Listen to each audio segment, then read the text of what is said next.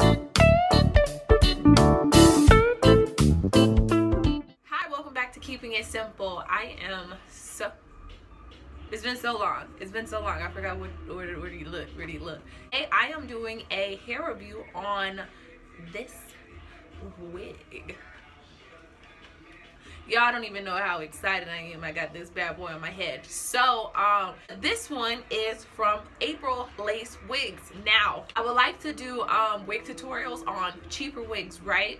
I'm trying to stay within maybe like the $100 to or on the low price, because I know they got some short wigs out there for like $80. So from like the $80 range to kind of like the $250 range, you know what I'm saying?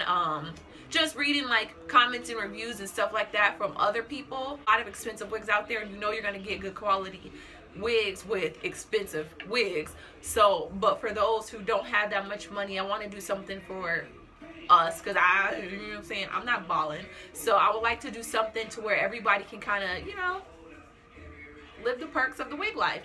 So this wig is from April Lace Wigs, and this one, from what I saw, most of them are really expensive, but I'm persistent, okay? And your girl caught a sale. This one costs, let me get the whole thing, $239.05 on the sale. So it's a Brazilian virgin. It's 20 length, color natural. I did natural color, hair texture straight.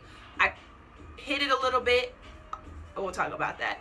Straight, cap size medium, hashtag she got a big head, but I think I should have just small because I had to tighten it. And it's a 360 wig, density 180. So that's from the little card here. Now you're gonna get my nails in it. I'll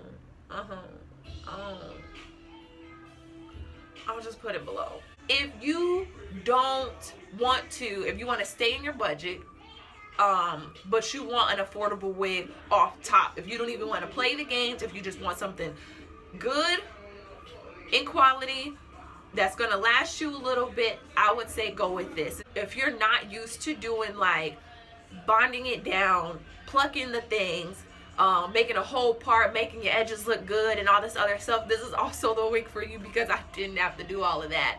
I definitely just did the bare minimum, and I did it on purpose. I wanted to see if people aren't good at it, can you still work with this wig? And the answer to that is yes. When I do the month update, I will show you guys in its entirety. So the lace, it is 360 all the way around, and it does have the adjustable straps, and it also has combs in it. Density is there, okay? So the density is there. I had to layer. I'm not a big fan of long hair. Now you get your length's worth. This bad boy is right here, so you definitely, it was like here, and I layered it, so it's definitely a little bit shorter in some spots, but it doesn't shed. I did I think I got like a piece, whatever, a piece. It's so thick though that it's not tangly. That's not it. If you're gonna have long hair and it's gonna have a density of 180, there's gonna be a certain type of natural thickness, I guess, that is gonna be there. You don't get like a knot catch, it's thick, and once you kind of hit it a little bit with the flat iron and kind of like loosen it up, it's even better.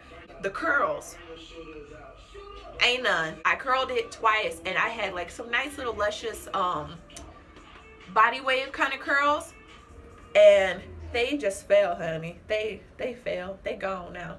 And if you are like a hand freak, like how I'm doing, if you do this a lot, your curls ain't gonna make it.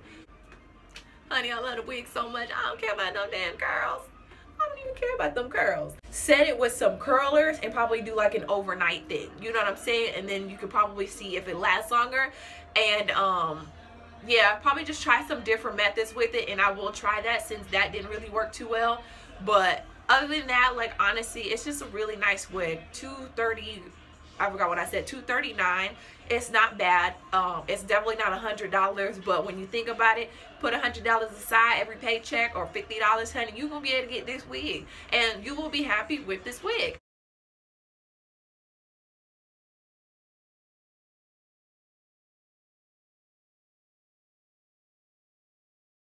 On your edges aren't gonna disappear in like a little bit.